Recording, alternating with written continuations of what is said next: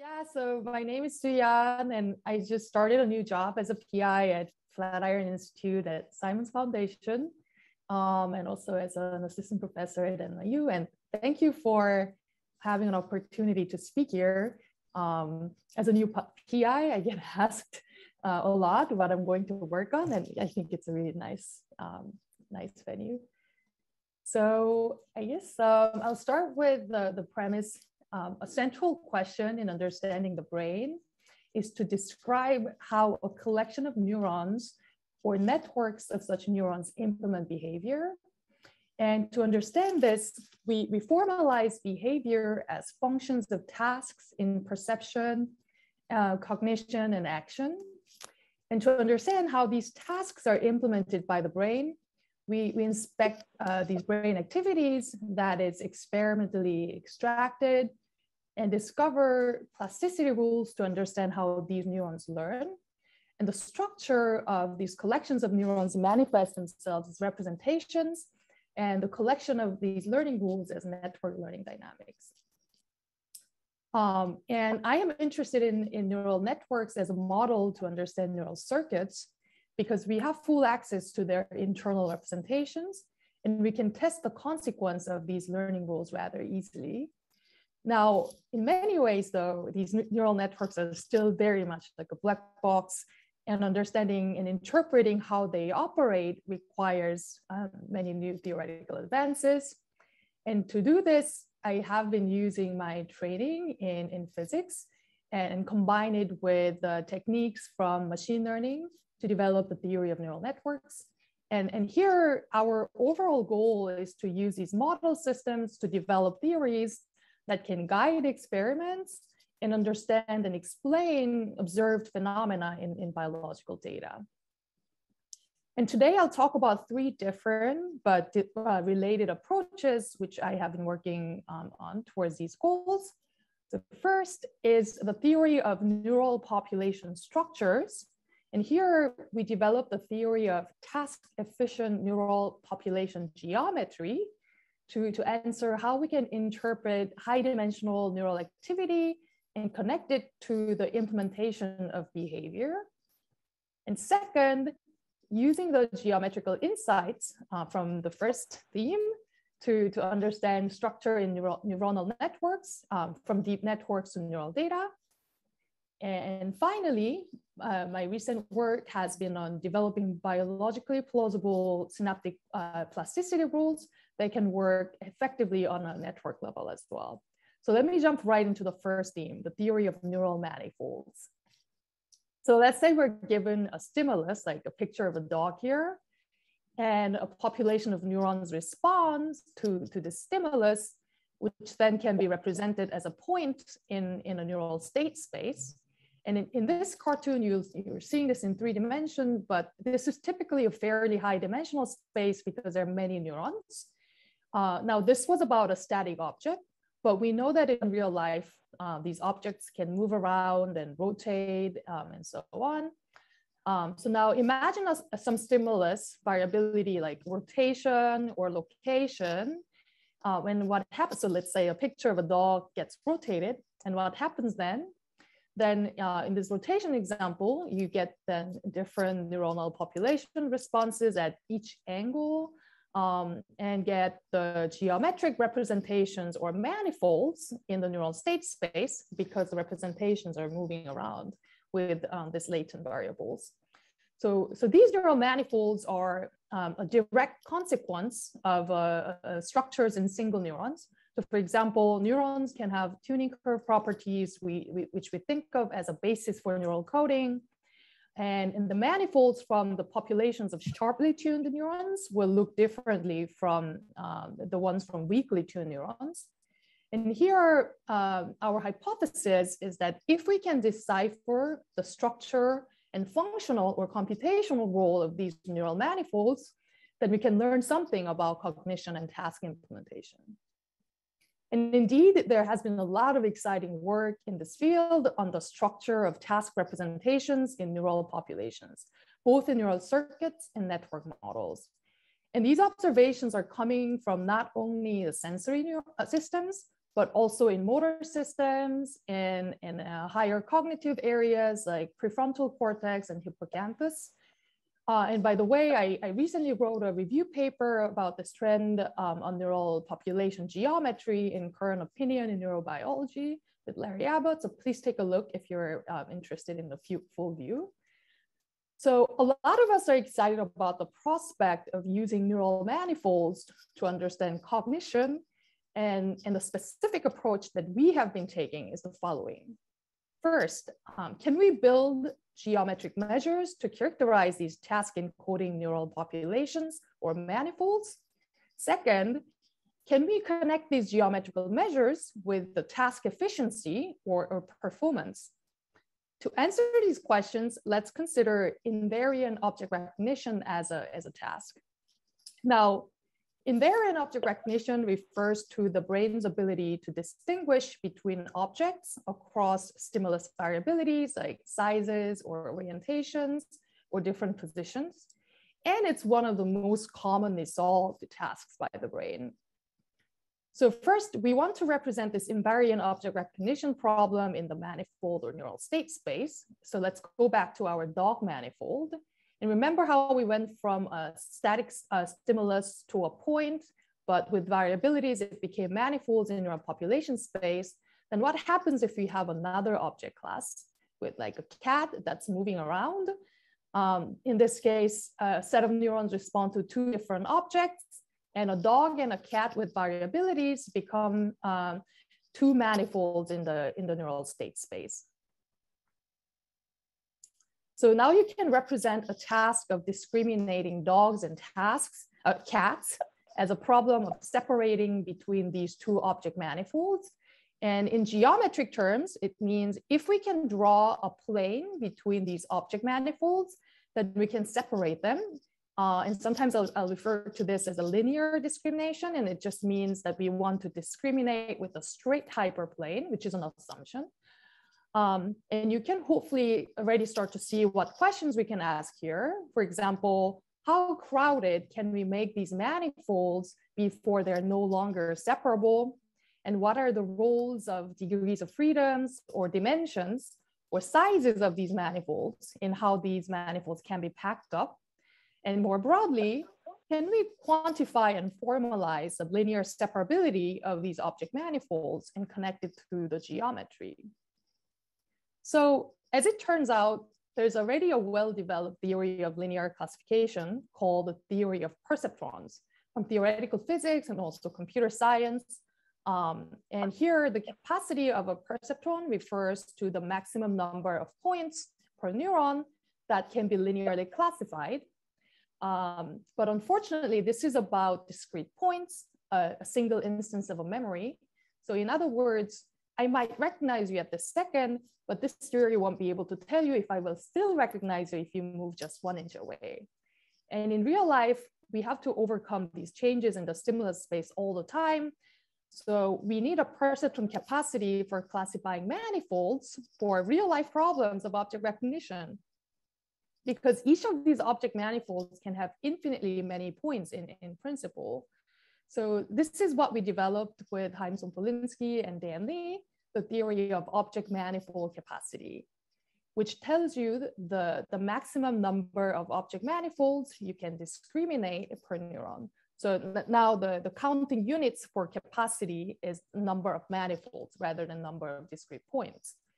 So what I think is so powerful about this theory is that it's both multi-level and analytic.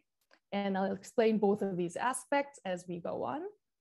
So first, it's worth talking about what capacity here really means. So there are several interpretations of this object manifold capacity. First, it's about how easy it is to discriminate between real life objects. And also, it tells you about how many categories invariantly can you remember. So it's also a bit about the memory capacity. And it's also about per neuron information content about object classes. So it's about how efficient the neurons are in representing object classes in a given neural population. So it's a density-like property on efficiency of neural population. And we used a step-back approach from theoretical physics called replica theory, which allows us to calculate this manifold capacity explicitly. And I won't explain this full equation term by term, but instead, looking at the simplified form of this equation, we see that the manifold capacity can be expressed in terms of each object manifold's geometrical properties, like manifold dimension and manifold's effective radius, on an imposed margin, which is a distance from the hyperplane to the worst manifolds. And let's take a full view of what this theory gives us.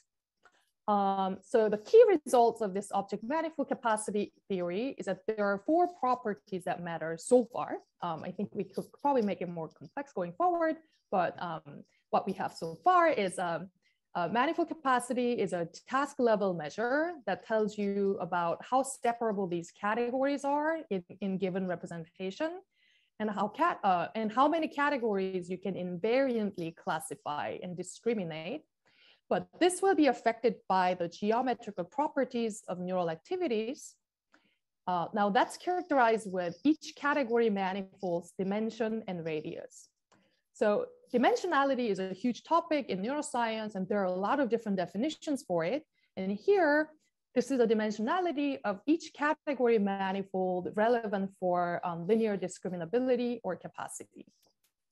Same for radius. There are many different ways to measure the size of some data, but here, this is a measure for the size of the manifold that's relevant for linear discriminability. And it turns out in reality, you also need to take into account the correlations in the data. So you can think of correlations as the similarity between different classes.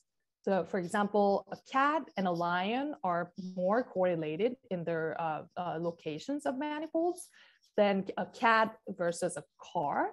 So to a first order approximation, including the correlations between centers of object manifolds makes the theoretical method work. So how are these measures related, and what does the theory say? The 2 scenarios that we care about are first when the object manifolds are highly tangled and inefficient and unstructured versus nicely untangled in neural population space. So first, when it's highly tangled, the theory says that the manifold capacity will be low, and that's usually driven by the high dimensionality or large sizes of the object manifolds or high correlations between them. And the intuition here is that it's simply too hard to pack big and high dimensional correlated object manifolds into the neural state space. And you might see this kind of representations in early regions of sensory processing or before learning. And you'll see some of these examples in the next section. On the other hand, if the object manifolds are well separated, then you can classify many of these categories. So the manifold capacity will be high. And if you have high capacity, to have high capacity, you need to decrease object manifolds dimension, radius, and make them uncorrelated. So the intuition here is a little bit like sphere packing or packing in physics, where given the size of a box, and if you're trying to pack big balls versus flat disks that are small, you will be able to pack more lower dimensional and small things. And it turns out that in the representation space, we can say similar things about the neural manifolds. I should note that these geometrical properties, they don't always move together. So you could have a high dimensional but tiny noise-like manifolds, or low dimensional but almost flat curved long manifolds. But what's fun about this theory is that it will capture how these different geometric properties will combine together to determine the capacity. So to summarize, this theory of neural object manifolds can be used as a multi-level probe for neural population. So let's say we're given input stimuli, like pictures with categories, and then you'll have responses to these stimuli with category information. So these manifolds don't necessarily have to be smooth, meaning that it will work with experimental data. And given a representation, this method will compute geometrical properties and predict the manifold capacity. And this has interesting implications for neuroscience and machine learning. So first, neural manifolds can provide mechanistic underpinning for task implementation and provide a population level hypothesis and scenarios, because even under the same capacity or behavioral performance, you can actually have different combinations of geometrical properties. So you can make slightly more precise statements about neural representations. And this neural manifold geometry is a consequence of collective properties of neurons, like tuning curve structures and their distributions.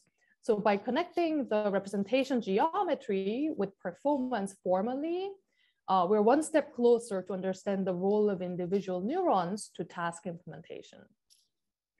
So in the next section, I'll describe how this works by demonstrating this in deep networks and neural data. So theme 2 is understanding population structures in distributed neuronal networks. There are many recent reports showing the representational correspondence between artificial neural networks and real neural circuits. For example, the work by Yamins and DiCarlo have shown that task-trained deep networks can predict neural activity pretty well in macaque ventral stream. And it's also been shown that neural population structure and geometry are also quite similar to the biological data. So if these neural networks are so good at predicting the brain data and quite similar in their structure, then why don't we study artificial neural networks as a surrogate system for neural circuits? The challenge here is that while deep network models might be good models of the brain, understanding how and why representations and task performances emerge in an interpretable way, it still remains a challenge. But we should still take advantage of this opportunity of having full access to everything in the network to get a mechanistic understanding of how behavior or task functions arise from the model's building blocks and representations. So to do this, we use neural manifold framework as an intermediate descriptor connecting representations and task performances to understand neural networks as a model system to understand the brain, and also as a test bed for new analysis tools for neural data. To this end, we have applied several geometric techniques to study various problems, going from vision to addition, and also language systems. And all of these models are known to predict neural data. And some more work on representations for hierarchy in language, and also experimental data like macaque ventral stream data from DiCarlo lab, and also to understand learning dynamics and generalization behavior to develop a better theoretical understanding of how deep networks learn. And today I'll highlight two recent studies in vision and addition as an example. So let me start with the work on understanding pre-trained visual deep networks. The goal here is to use manifolds to understand how deep networks process information layer by layer as a test bed for neural circuits. Now, AlexNet is one of the standard deep networks to study vision, and they're also shown to predict the primate visual cortex and neural data pretty well. So let's use that as an example and use ImageNet data, again, a very common benchmark data set for vision. And with ImageNet, we can simply define object manifolds as pictures that belong to the same object class. So dog photos from a dog manifold becomes a convex hull of the dog manifold, and so on. And also make another version of manifolds by taking a single image and moving it around smoothly, like changing the angle and locations and so on. And we run these images on AlexNet, and we can extract features similar to extracting real neural data and recover object manifolds from these representations. And we're ready to apply the neural manifolds theory.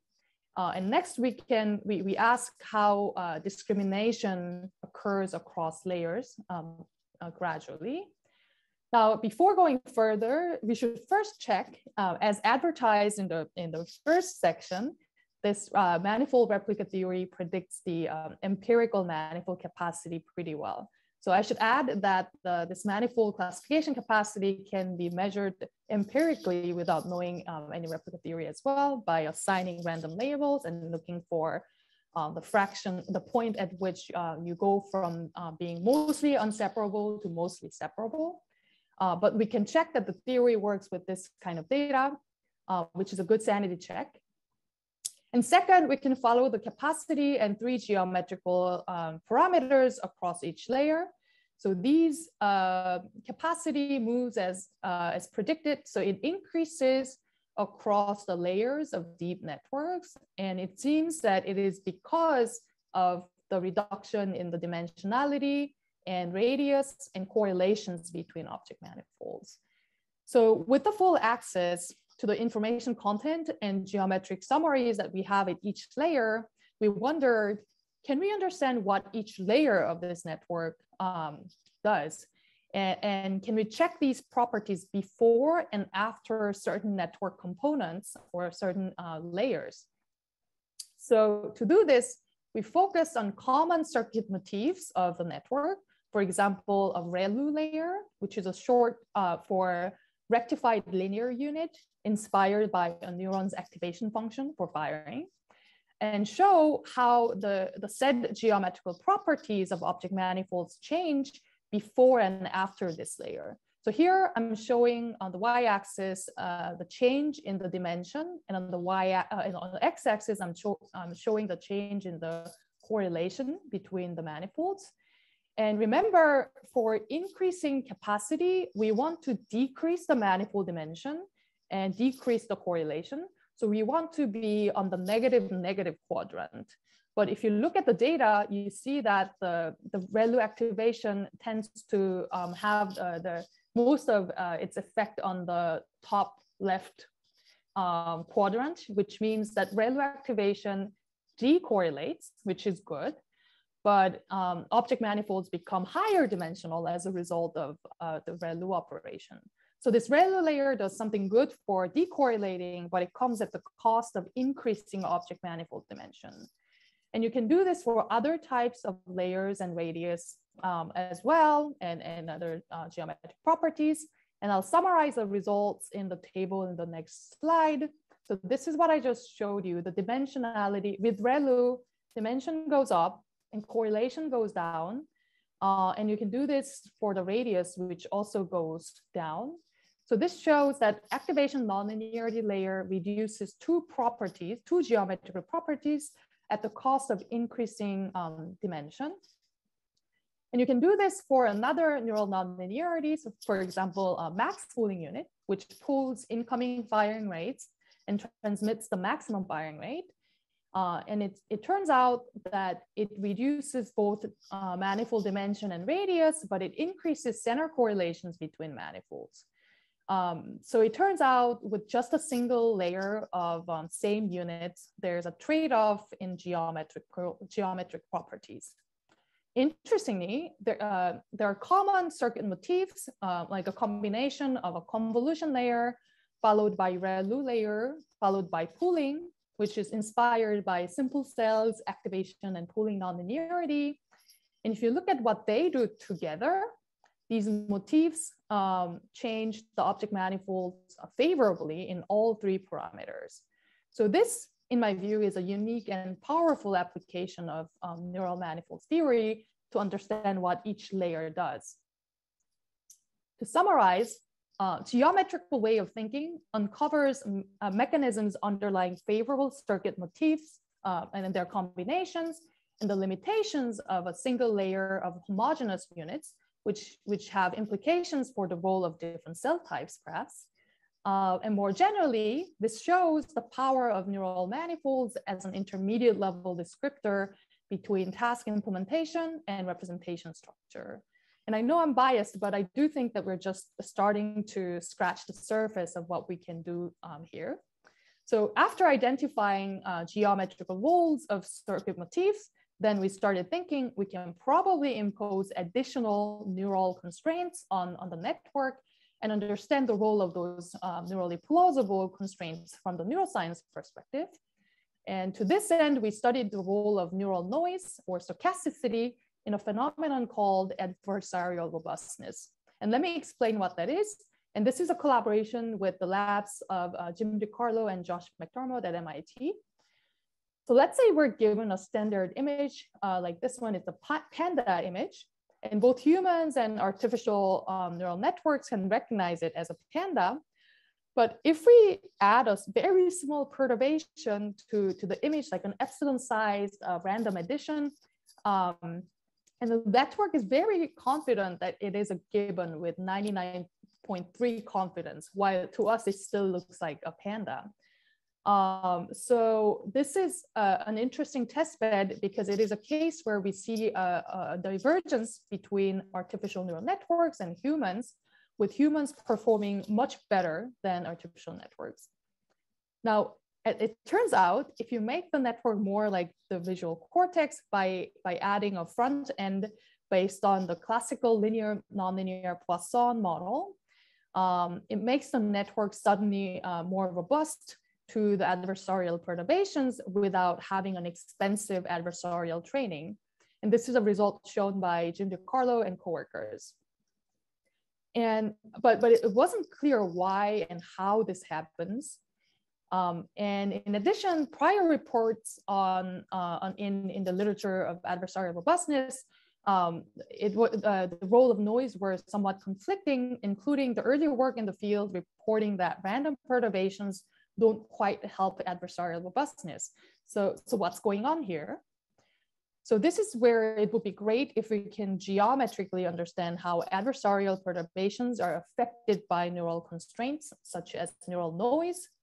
And we can, in fact, define adversarial perturbations as manifolds. And also we can define noise as clouds around each image.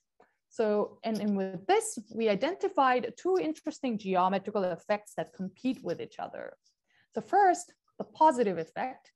When we add noise clouds around a clean image and the noise clouds around adversarial perturbations, they start to overlap. And this overlap drives adversarial robustness because it's as if you're making training and the test distributions more similar by adding a noise. But clearly, having too much noise must be bad for class separability from the capacity perspective. So there's a negative effect, which you can see geometrically with the manifold theory.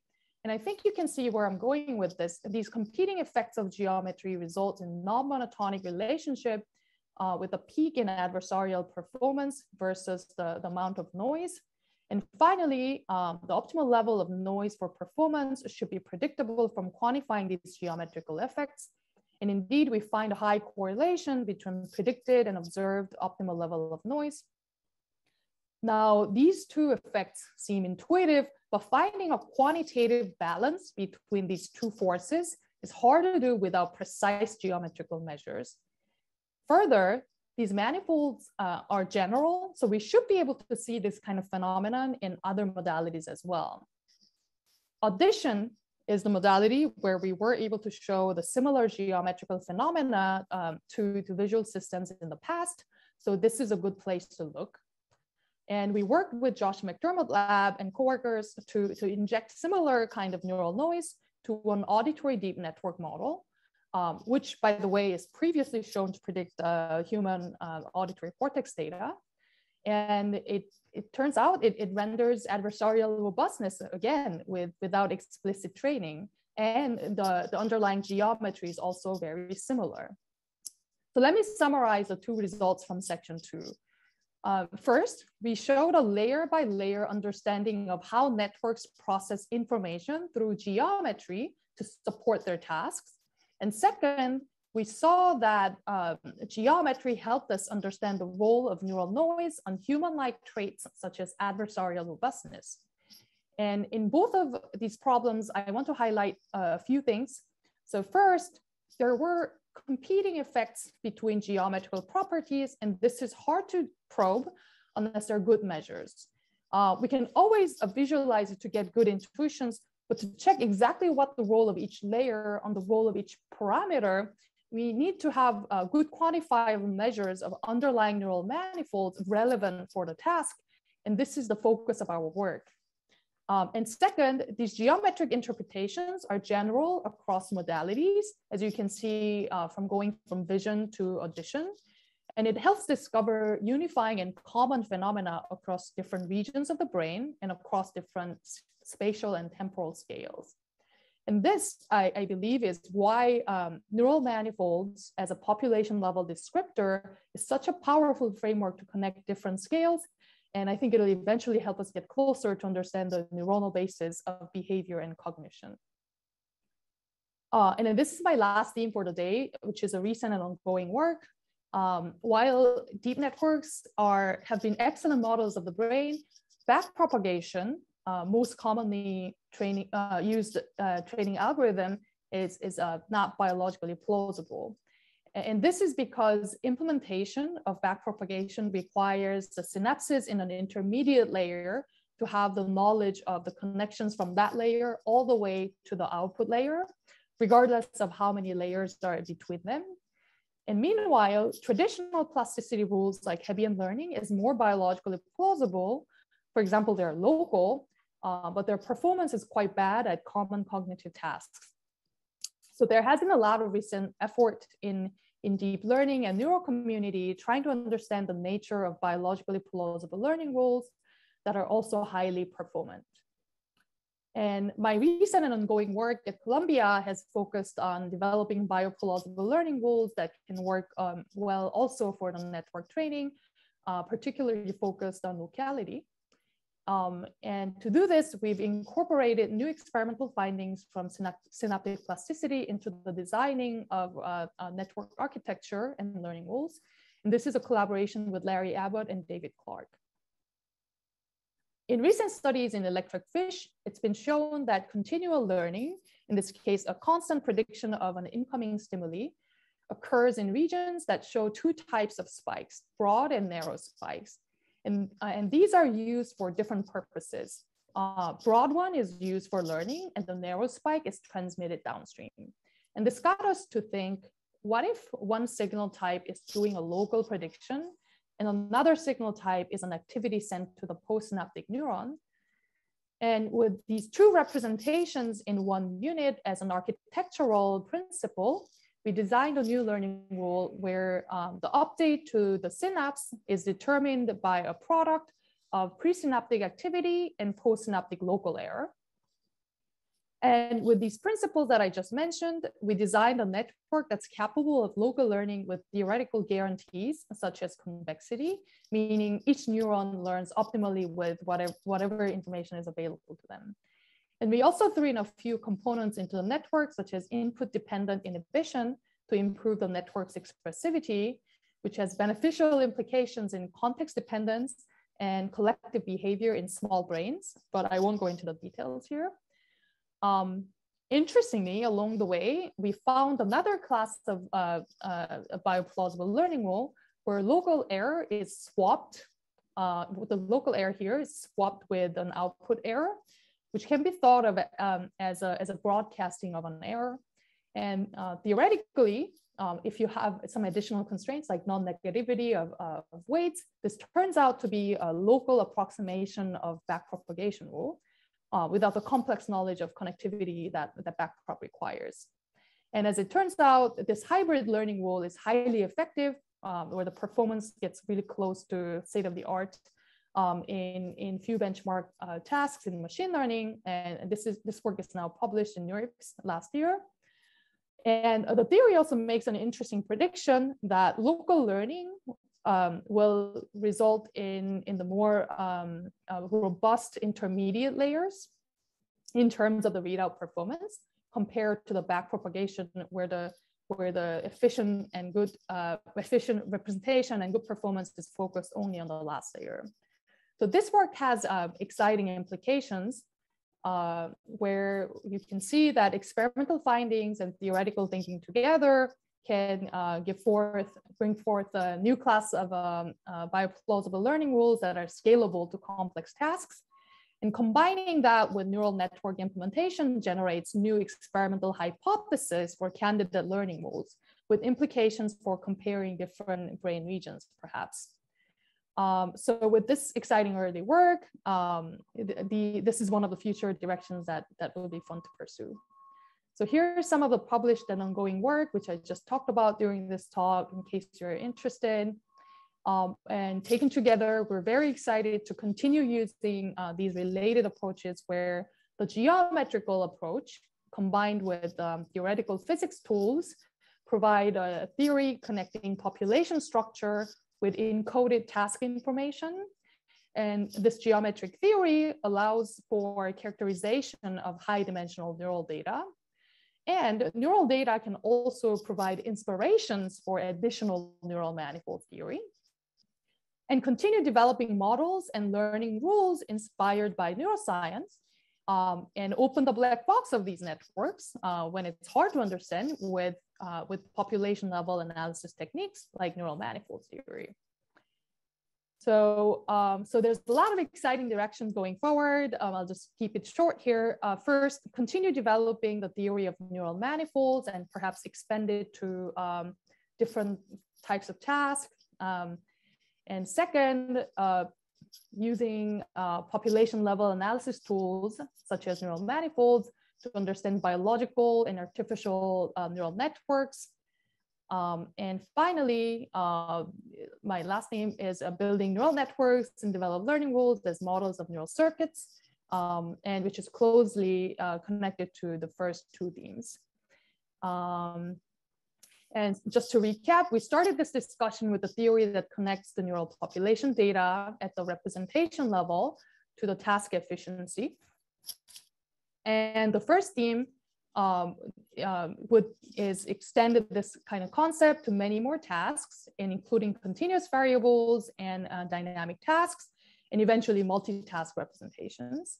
And the interesting directions in the second theme is to characterize brain regions and neural network models with this kind of method and connect the perhaps neuronal properties to representations and tasks. And the interesting future direction for the third theme is more focused on model building and learning, but it still fits in this multi-level framework. So taken together, these three approaches build on the work that I have already done to construct an integrated description connecting neurons to representations to task behavior. And I think there's an interesting potential to have a general multi-level description that can extend many tasks, extend to many tasks in multiple brain regions. And with that, the work presented here was only possible with the support of many mentors and collaborators and students. And thank you for your attention. And we're hiring at Flatiron Institute and NYU. So please reach out if you like this kind of work.